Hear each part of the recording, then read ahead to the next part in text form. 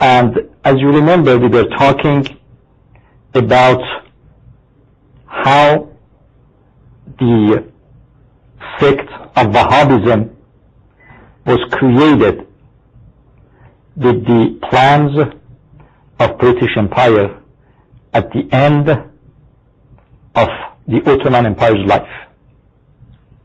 But before starting the book written by this British spy, Hemfer, I would like to make things clear.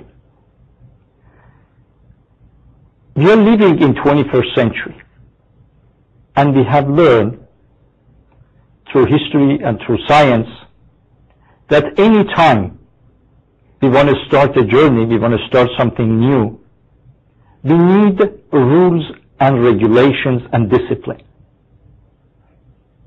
It can be, for example, driving. You cannot get a driver license and start driving in the streets without being a danger to the public unless you go and you learn through an exam the rules and regulations of driving. And when you pass them, those rules and regulations, and you show proficiency in answering those questions, then you are asked to take a driving test.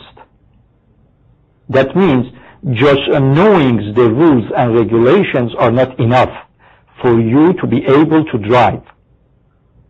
Now you sit in a car, you have an examiner sitting on the side and asking you to drive, and you need to show also an expertise in practice of how you are handling the car, how you would park the car, how you would pass another car, how you would now put into practice the laws and regulations that you learn in theory. And the same principle exists in every single thing that we do in our life. Let's say when you go to school. In school, they teach you science. But to learn science, there are some rules and regulations in the school that you need to follow. And if you don't follow those rules and regulations, first you would get some penalties, and then at the end you would be suspended. They would kick you out of school because you are not following the rules and regulations of the school. If you go to a movie theater, there are rules, there are laws that exist inside that movie theater. You cannot go in there and start talking to your friend in loud voice. They're going to come, they're going to give you a couple of warnings, and then they would ask you to leave. So if you want to stay in that movie theater, you need to follow the rules and regulations. You need to follow the rules and regulations, which is called discipline. And if you are doing it, that means you have been disciplined. You are following the discipline. If you go to the army, same thing. They are disciplined. There are rules and regulations. So a human being cannot live in a society without following laws, rules, and regulations and the discipline of that society. And those laws, rules, and regulations are different from a country to another country, from a state to another state, from a neighborhood to another neighborhood, and depends where you are going. And rules and regulations are made to make that environment pleasant and easy to live for everybody. For example, when you have those driving tests and then you have the code test, all those are combined to make sure that you are not a danger, a risk to others. And even when you have your driver license, if you don't follow, even after having your license, if you don't follow those rules and regulations, you would get penalties, you would get tickets, and if you continue that reckless behavior, your driver license would be taken away from you.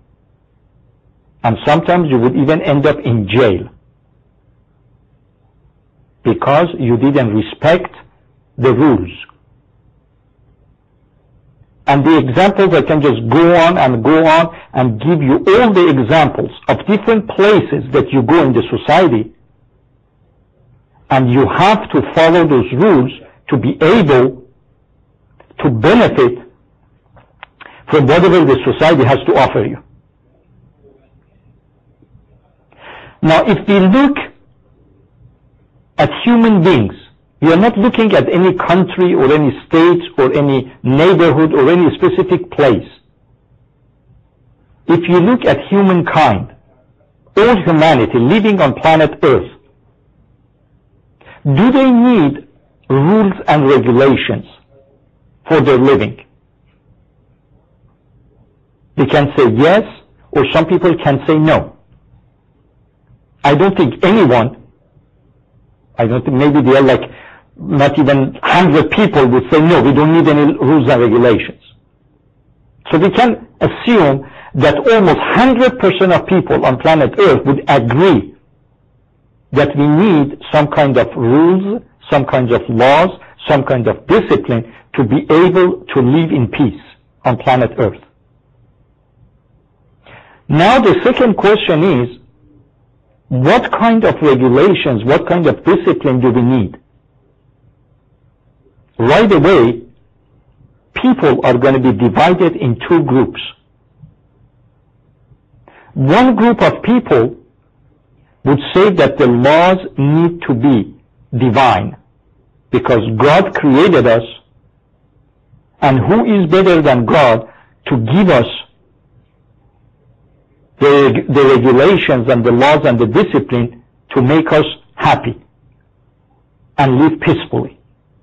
The second group are people who don't believe in God, and they say, we are on this planet Earth by accident. We have not been created, so we have to make our own rules and regulations. Now imagine, between the 5 billion people living on planet Earth, how many ideologies and how many ways of thinking do you think we can find? Thousands and thousands, maybe millions. People have a different way of seeing things. People have a different way of achieving happiness. So they would put the laws and the regulations under the banner of what they think it's good for their population. And we have seen in the history of mankind all those ideologies that came and disappeared because they were man-made. And the amazing thing is that even today, people who are responsible for a country are making exactly the same mistake that the previous generations did. It means we are human beings, those who don't even believe in God, they are not even learning from history. They are not saying, okay, that technique didn't work 200 years ago, 300 years ago, 1,000 years ago. Why would it work now? There is no way it would work now. But they still emphasize by saying that we are different and we're going to implement it in a different way. And they make exactly the same mistake. There is a movie called The Fall of the Roman Empire. The Fall of the Roman Empire. It's an old movie. I recommend you to watch that movie and compare